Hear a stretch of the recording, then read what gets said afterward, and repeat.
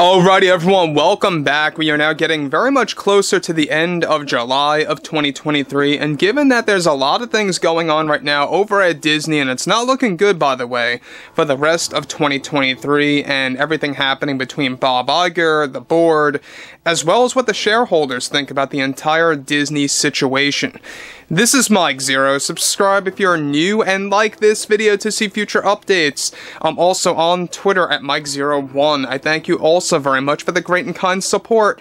And let's get right into exactly what's going on with the Disney Purge and why it's getting worse behind closed doors. Now, you guys may or may not be aware, but Bob Iger's cost containment plan is only creating more difficult issues, essentially, for everything Marvel, Star Wars, and just Disney in general, and it's not looking good for 2024 either. Now, we know that Bob Iger is probably, in my opinion, the worst CEO of all time. I really do believe that, at least in the Hollywood realm of the cinematic side of things, as well as theme parks. I think that he is somebody that needs to be replaced ASAP. I mean, this is exactly why a lot of people knew that when he returned after Bob Chapek, that things were only going to get worse, right? And I'm not defending Bob Chapek fully. I mean, he had a lot of faults of his own. He had a lot of mishaps with the theme parks as well. But at the same exact time, the Battle of the Bobs, as a lot of people like myself like to call it, was always an ongoing issue. They all had their problems. Now, when you're looking at everything related to the Disney situation and what Iger is actually planning to do with this Disney Purge, things are only getting worse. So let's discuss. Now, right now, Bob Iger is currently going through a phase of panic after holding multiple emergency meetings throughout the month of July between himself and the board. However, one major development revolving around Iger right now is that he recently got himself into major trouble with the Disney board members, at least some of them, and shareholders are reportedly very unhappy with the actions of Iger with the Disney Purge.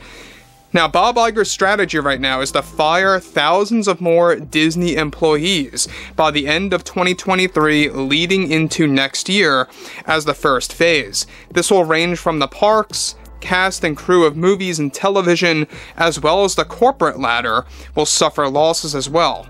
Additionally, many Marvel movies and shows will be cancelled, as well as Star Wars related content, many of which, by the way, have not been announced as of yet, officially speaking. However, some of the announced titles for both Star Wars and Marvel are also gearing up for cancellation to shorten and focus on smaller slates and roadmaps for both franchises. This is also due in part to the Snow White backlash, where Disney is reportedly now delaying on, of course, and backing off on Disney remakes for a little while by actually lessening that down to only a handful of films to be transitioned then, of course, into their earlier plans of animated into live action. So guys, let me just say one thing here about this real quick before I get to the next piece, is that the fact that they are backing off a little bit as well on the Disney live-action remakes, it goes to show you that Disney is beginning to panic. They are beginning to realize that they completely messed up with The Little Mermaid. They absolutely messed up with Snow White 2024.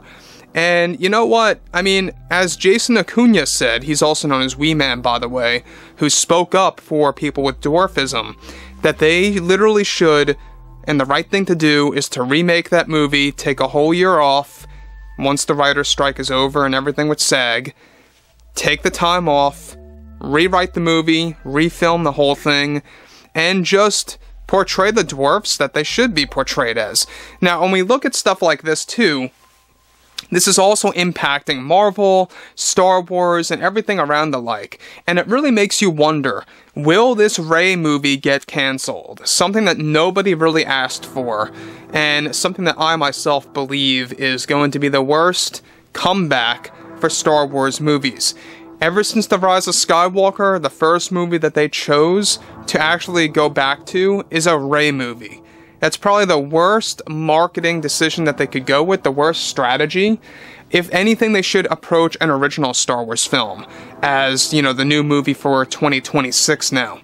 However, moving onwards, we also know that Bob Iger is a lying individual. He always lies. He always really kind of downplays specific problems over at Disney and makes it like there's no issues going on behind the scenes. He did this like last week too, when he was being interviewed on the spot and on camera, where he has no concerns at all about the streaming models, about anything related to ESPN, or anything related to, of course, everything Star Wars and Marvel. They just have to take a step back, is all they have to do. But anyway, alright, it gets worse.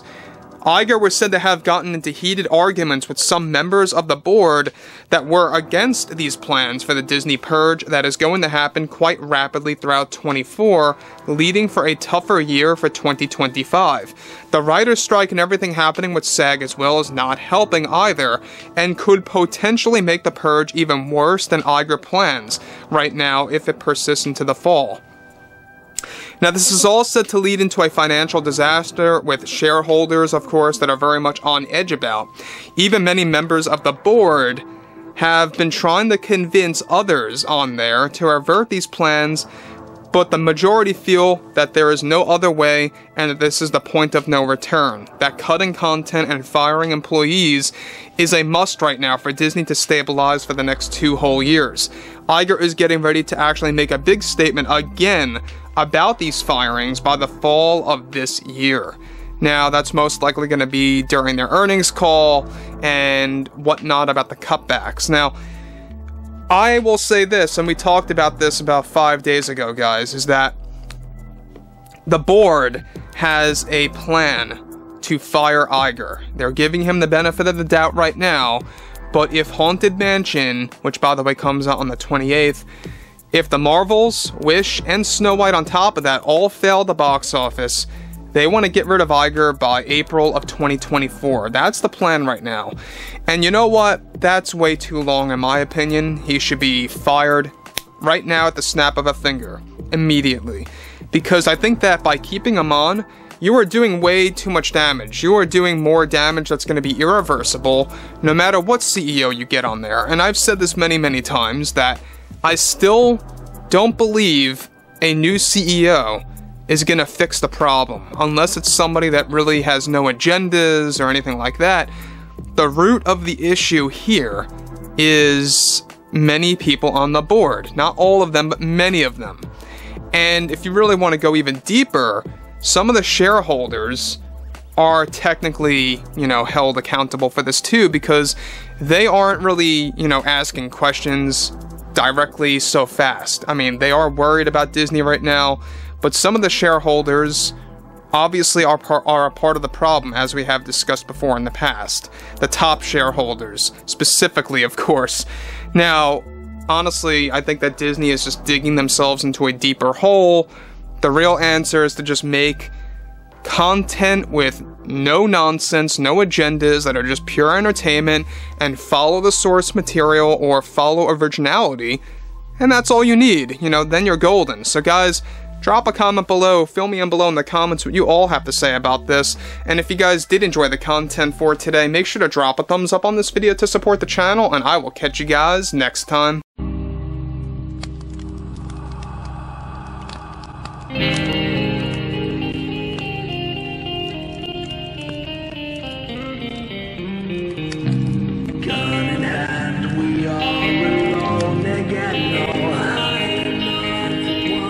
From night to moon, we hear them moans again.